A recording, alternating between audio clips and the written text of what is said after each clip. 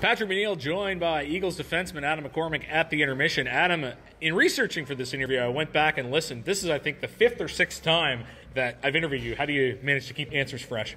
Yeah, it's always good getting the text from you. Kind of used to it now, the interviews with you. Yeah, they're always enjoyable. It's always an iMessage right off my computer. We always like to talk about the off-season training. What did you do to get ready for the season? I was training in Breton at UMB with Taylor McDougall, me and a few other buddies. I was training up there 4 or 5 times a week and stuff of my own back at home as well. Of course, Taylor's a name familiar to fans here. He played here. Did you guys talk about the time in Cape Breton? Yeah, he said he enjoyed it here, loved it, and yeah, he loved UMB as well. So. Yeah, and it's a bit of a tradition of Eagles players going there once their career in the Q is over. Of course, a big change in the Q this year in Cape Breton. New coach, Jake Grimes. Marc-Andre Dumont was your coach for 3 years, so not necessarily frequent we see a coach stay here that long. What's been the adjustment there? Is that tough to get used to somebody new? He's new, so got to make good first impression. All the boys were trying to do that. Training camp went well. We've been getting used to our systems, and no, it's going well. Yeah, it's always interesting because coaches will always have different philosophies, so it's a bit of an adjustment for a player. Other than that, not just a new coach, but a lot of other things have changed in the last year. Erwin Simon comes in, new logo. Has it been an interesting time for you? You get used to the Eagles being the way they are, and then everything's kind of been blown up and restarted the last year. Times have definitely changed since I was 16. It's definitely exciting this year. It's a fresh start.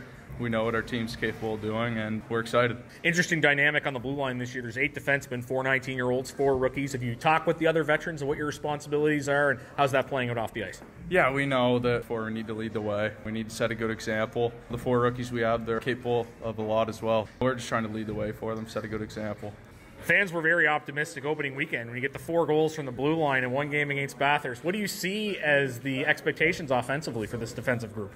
Yeah, that was good to see. Good to see the D do that. Up front, we're very strong as well. A lot of skilled players. No, it'll be very exciting to see what happens there. I know in the past you've had the chance to attend NHL camp. You went to Dallas. Didn't get a chance to do that this year. How much you use that as motivation in this season? Yeah, it was definitely something to take as a positive. I don't think you want to be negative about that stuff. Just see what you can do better. And no, it's positive. I know in the past, talking to you, you've mentioned that you've had an interest in other jobs outside of playing hockey, like being a coach or being an agent. Obviously, you're focused on your playing career right now, but have you learned anything about either of those jobs or any other jobs through your time playing in the Q? No, not really. It's busy. This is my 4th year. I'm pretty busy every day, but you never know after hockey's done. See what happens. You're a Woodstock guy, played your midget in Fredericton, if I understand correctly. You got a lot of guys coming in, getting adjusted to life on the road. Did you have to bill it in midget? And if so, how has that experience helped you in major junior? Fredericton's an hour away from my hometown. I had to bill it there as well. No, I'm definitely used to living away from home.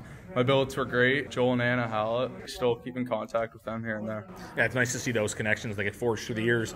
Something interesting happened earlier this month. Fans may not be aware of. Probably saw it on social media. You guys went to Glace Bay and went into the coal mines. Tell us about that experience. It was definitely a cool experience. See what they do and how they sacrifice and for their job every second of the day and every day they work. So that was cool. Certainly a great work ethic in that profession. Doing some sleuthing on social media, and I found that a few years ago you managed to land an autographed photo of Erik Karlsson that was addressed to you. Tell us the story behind that.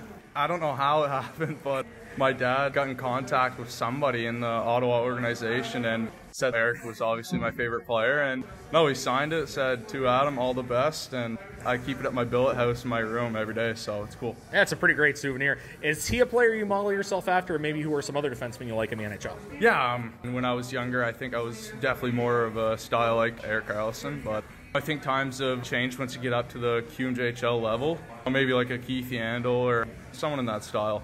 Keith Yandel, fans who watched him in the Q remember because he was spectacular when he played. Did you see him play with Moncton at all, or that too young for you? I think that was too young, but no, I've definitely heard good things, how many numbers he put up. Lastly, kind of hitting on what we just talked about, how do you think you've progressed and developed as a player? Do you see a lot of differences in yourself between 19 and 16? Yeah, I remember when I was 16 coming into training camp, how nervous I was, and with my parents on the drive down. I was thinking about that coming into my 4th training camp here in Cape Breton, and how times have changed, definitely, and now that I'm a leader, I got to take advantage of that on the ice. Just Kevin Mandolise left from Adam's first year in Cape Breton. Well, great insight as always. Adam, thanks for joining us. Best of luck the rest of the season. Thank you. That's Adam McCormick joining us at the intermission. You're listening to Carstar, Cape Breton Eagles Hockey, 1270 CJCB.